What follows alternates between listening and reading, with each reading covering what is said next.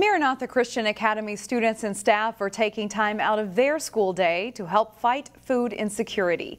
The school packed 50,000 meals for Second Harvest Heartland, which will go to local food shelves. Organizers say the event is needed now more than ever. Knowing that you did something good for the community, like making meals for the less fortunate, like who don't know where their next meal is coming from. Helping people is just good. This year marks the 9th consecutive year the school has held this event.